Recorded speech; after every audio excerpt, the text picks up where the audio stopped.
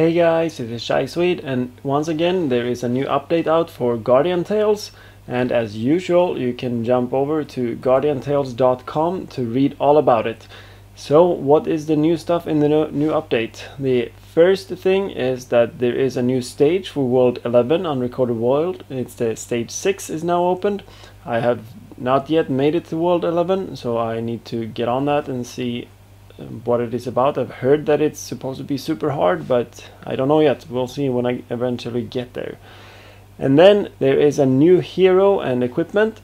There's a new 3-star hero called Chosen One's Archpriestess Veronica and her new exclusive weapon Messiah. And then there's also a new exclusive weapon for Lorraine called Emma. So let's go and check Veronica out.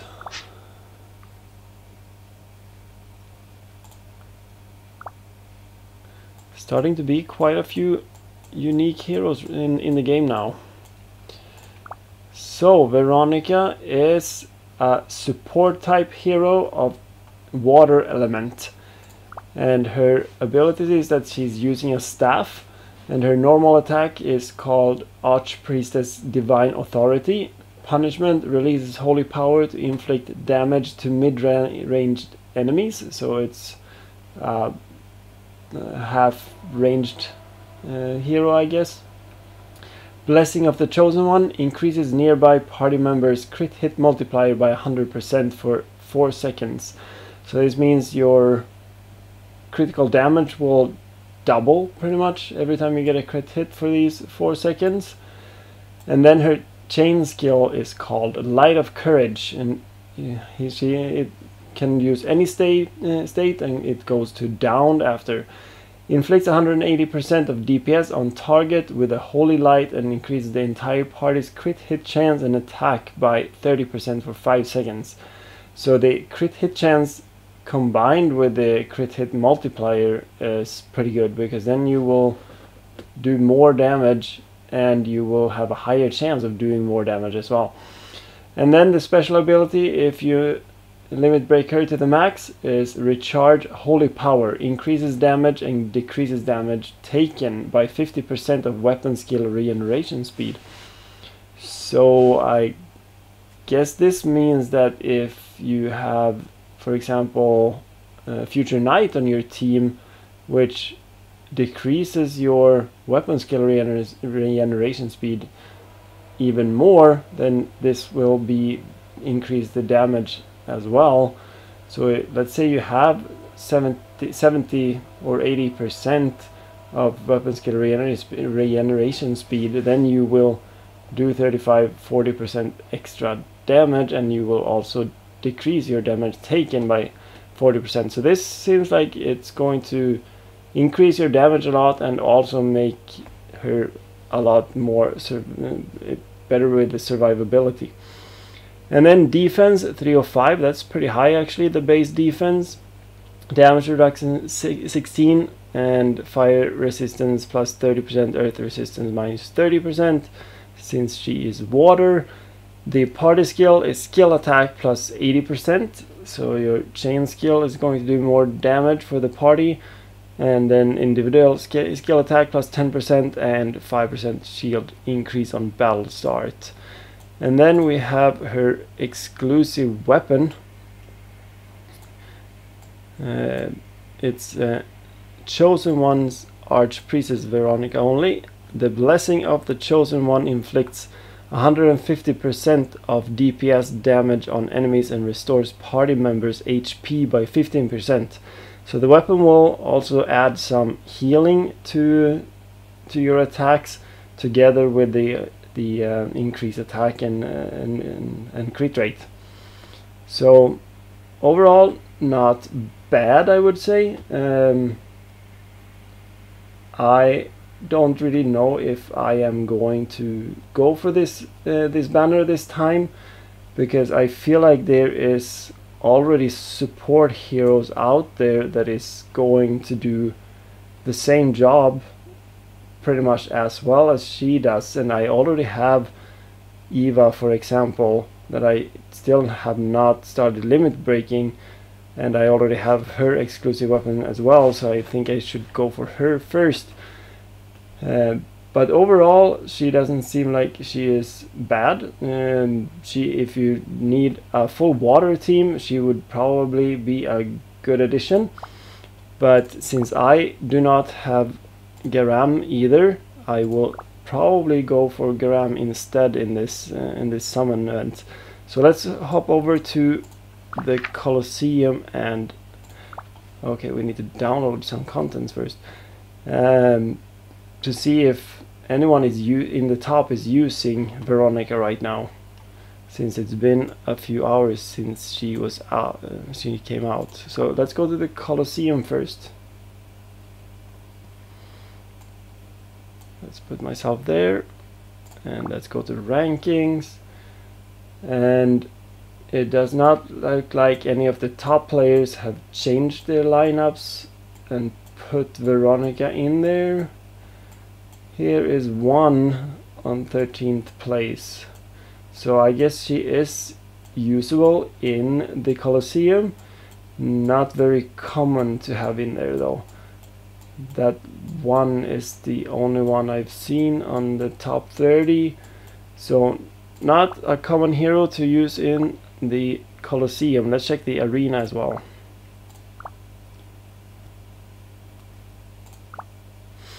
So, and neither is she in any of the top ones here. I actually can't see her anywhere on the top 20. So yeah, it doesn't look like she will be a top tier PvE right now, at least. Maybe she will be better in the future when if there's more heroes coming out that synchronizes better with her abilities, but right now it doesn't look like she will be used in PvP. If you do not have a good support champion, then of course I think you should go for her, but me that already have support champions that are good that I still not have invested in, I feel like I should go for a better hero for me right now, because I do not have a good water team either, and I feel like personally that Garam is the better choice in this time. But overall, she might be useful in the future, and she might even get a rework, because as of now she is not being used a lot in the PvP sections of the game, at least. So that was the new heroes and the equipment, and then there is the events. There is new pickup events, and this time there is 4 of them, except from Veronica. There is also Garam that I mentioned that I will probably go for, because I really need to better my water team. And then Noble Succubus Bianca and Grand Admiral Marina. So I already have Bianca and Marina, but I do not have Garam or Veronica. So I will go for Garam first, and if I get lucky, maybe I will have some gems left over to go for Veronica as well.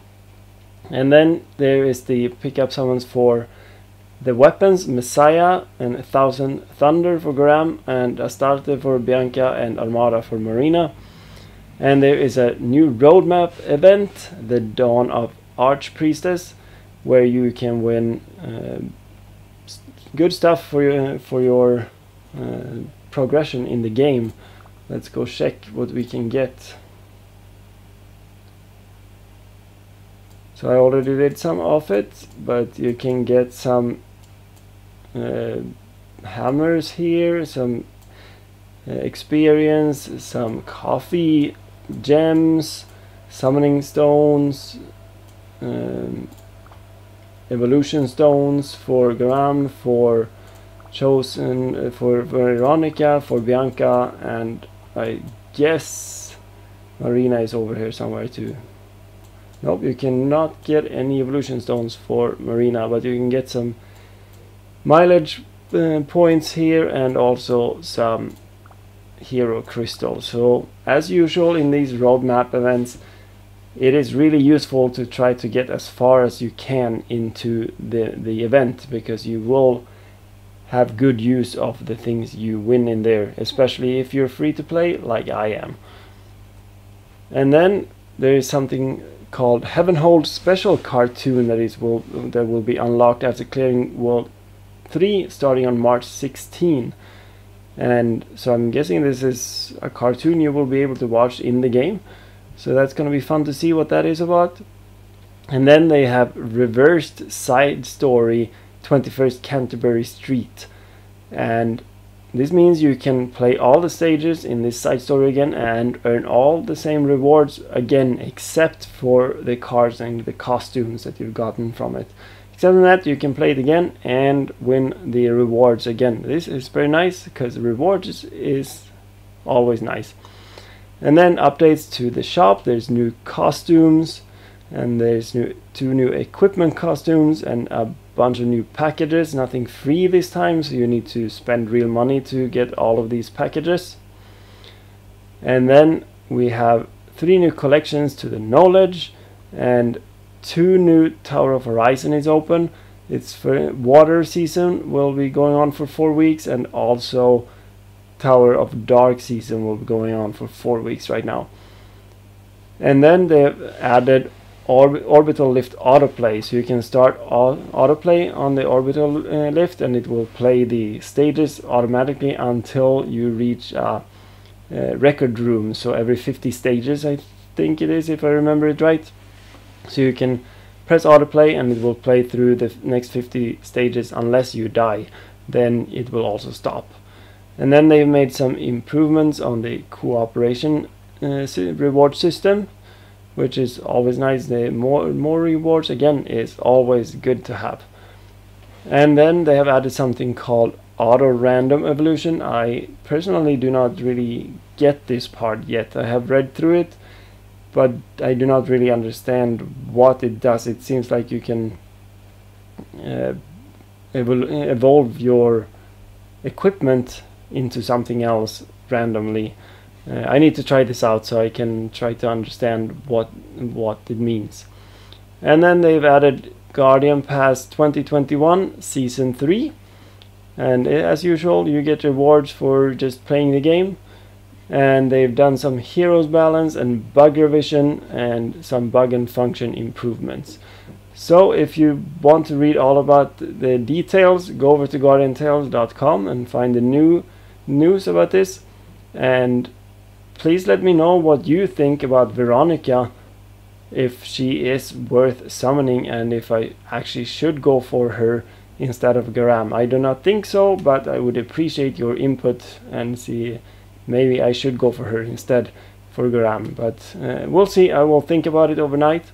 And also, if you guys do know what this auto random evolution means exactly, let me know in the comments as well. So that was it for this video, guys. I hope you enjoyed it. I hope it was helpful for you, and if it was, please give me a like and don't forget to subscribe. See you at the next video.